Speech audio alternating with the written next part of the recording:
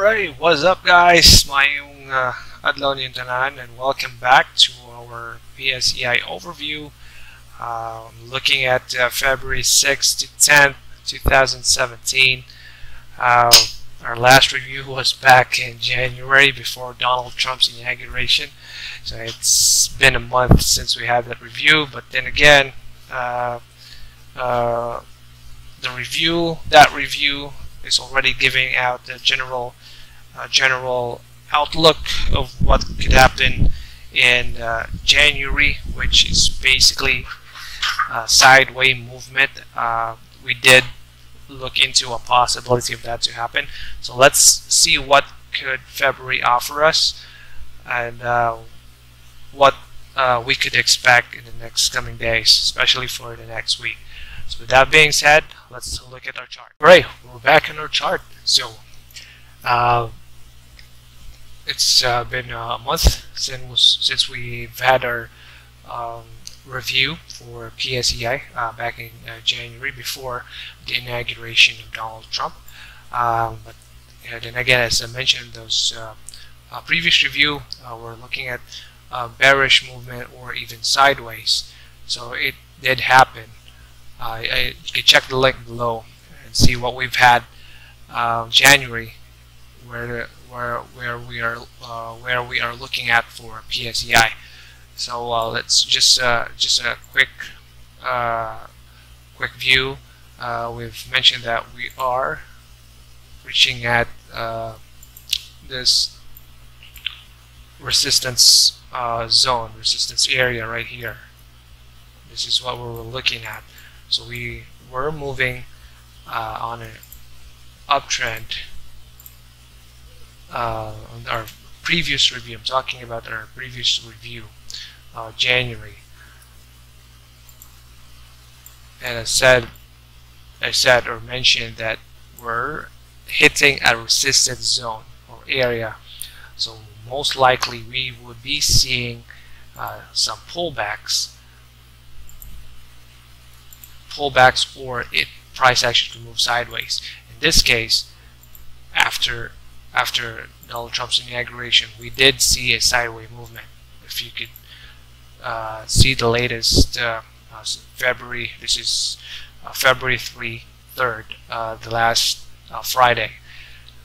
So we are actually looking at a sideways movement. Now, what could we expect for February, given that we had this price action movement? So there are two possibilities that we are looking at. First is that at this move right here, the one that I trace an arrow with, we are looking at the double top formation.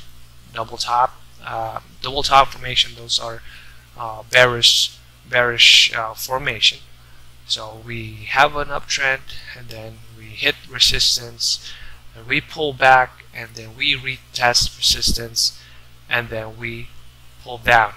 Now, to complete the double top formation, in order for this to be completed, price action would close below this previous structure support or previous structure low.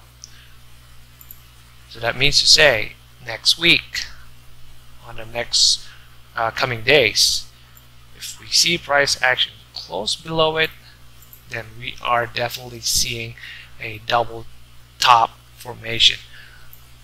And what it would tell us is that once it closed down our previous structure low, it's creating a new low. So most likely it would continue to move downward. So we're gonna look at some price action moving this way before it could turn reverse back again, especially right now that there are 20 plus mining companies that have been suspended, which basically hits the overall performance of PSE. So you can expect some really sharp effect on the price action. Okay, but since we're doing technical analysis, it's just like we're just looking at some congruence. All right, congruence. We're all technical right here by looking at the formation, not looking into fundamentals, news. This right here is already telling you that we are possibly forming a double top formation, which is a bearish pattern. Another formation or another scenario that we are also looking at is that it could possibly be a ascending triangle. Okay? Looking at an ascending triangle. So what does an ascending triangle mean? Well, ascending triangle, it's also a bearish pattern. Alright? It's a bearish pattern. So basically, we test the resistance, we pull back, we test it again, we pull back, and then this could possibly test again. If it wouldn't break this resistance area, possibly the price action could move downward. It could continue to move or reverse downward. So that's the ascending triangle. But note that ascending triangle is not an absolute reversal pattern. Okay? I repeat, ascending triangle is not an absolute reversal or bearish pattern. What I mean about that is that ascending triangle could be a continuation pattern depending on the previous trend. Okay, so what I mean about that, let me erase all of these. Depending on the previous trend, if you see an ascending triangle on a bullish or bullish move, an uptrend, this could be a pause, or this could be a consolidation period for this particular upward move. Okay, we have an uptrend and then we pull back, we try to test resistance, we pull back. So this is creating a consolidation area for this particular move. So there is still a possibility that we are looking at a continuation pattern for the PSEI. Okay, so those are the possibilities that we have. Number one, we're forming a double top formation, which is a bearish formation. That's a bearish pattern. So we could probably expect continue move down continuation. Second is a triangle, ascending triangle formation. Ascending triangle in general, that's a reversal pattern still, but there is a condition. It's not absolute that it's all reversal. There are instances that ascending triangle could also mean a continuation pattern on the previous move, which is in this case uptrend. Now, how would we filter our bias? Okay, now we're trying to filter, we're trying to feel where the market is going. So that's what we're looking at. Asa man ipadung kung ang ascending triangle is reversal. So naog na siya. Pero ang ascending triangle, if you are from an uptrend, this could also mean that it's a continuation, that price action are just relaxing a bit, losing tension, fighting over bulls and bears, consolidation phase. It could mean that it could also move up. Alright, now here's what we're gonna do. We need a filter. We need we'll get an oscillator. So I'm gonna do RSI, relative strength index. So this way we would be able to test the strength of the move, the strength of the candles, or the trend. So we have an uptrend move, we've reached oversold condition, and then we retrace back. After that retracement, we move back again, and then we pull back. So for those who are already, experienced in looking at oscillators, we are now forming a bearish divergence. Okay, bearish divergence. So meaning to say, this move right here, this oversold move, we retrace back and then we try to recover, but this move is weak. If you look at here, we have the same level of move, then then you are expecting that it could break out, but then again, it's resistance area, we pull back. And looking at RSI, relative strength index, that move is weak. So our bias now is a downward continuation. Simple? That's very simple. That's very simple to look at. That's how you analyze price action without you even looking at news, reading news. We sort out all the noise. We look at price action. We are looking at what price action offers us tech traders. Okay, so if you are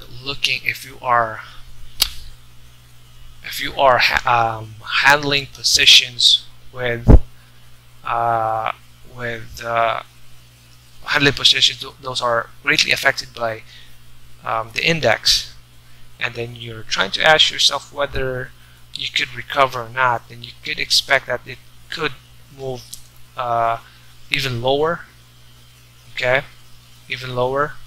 I'm gonna create another video regarding the issue of FNEI Global Ferronickel later.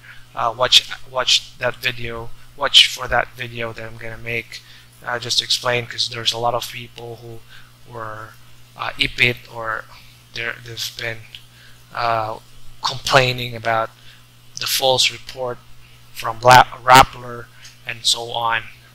That's very careless of those people. I'll tell you on that video how careless those people are, how they lost their money in just an instance. Okay, so far for PSEI, our bias for PSEI for the next coming days, we're bearish.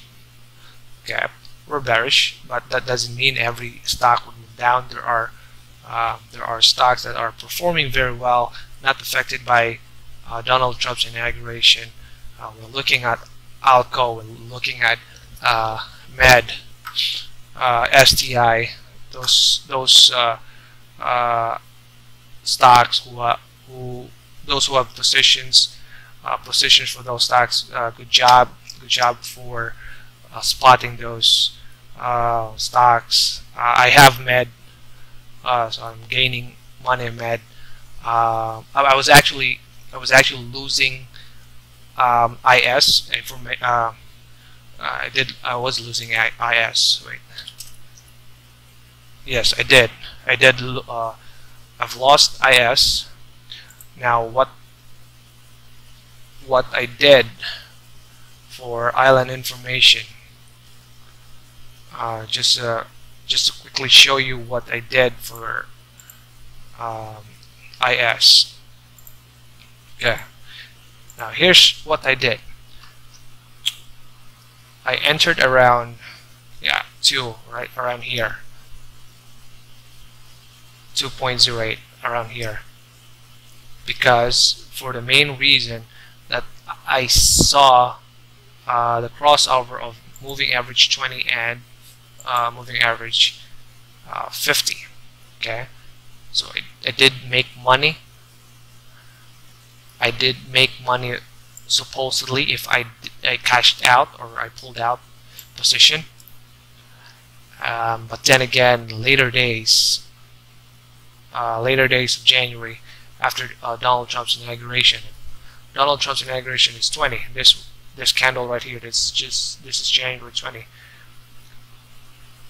I saw that it's a bullish candle. Then the next days it seems like it's moving red.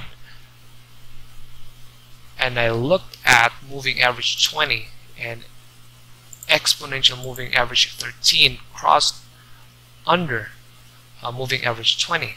So it was a sign for me to move out. Okay, it was a sign for me to move out. So I lost a little bit money. Actually, it's just 1%. It's not that big. 1%. When I saw this cross under, I pulled the money out, no questions asked. Even if I saw this moving average 20 and 50 crossed over, because we're creating a ladder. We're creating a ladder here. Actually, I've already written it down. We created a ladder, but I did look at the strength of the move. When I look at the strength of the move, we did reach out oversold right about here, and then this move, when it crossed under, it's below the previous structure support. Okay, it's below previous structure support, so that's a textbook indicator that you move out. No questions asked. Move out. Take all your profits if you still have one. If you have a loss, then just suck on it. Suck on that loss. You could recover that later on. It's just paper loss. Okay. So that's what I did. So yeah, that's one way you look and analyze stock market. So yeah, hopefully you've learned something from it. Check out my next video. This is specially made for FNI.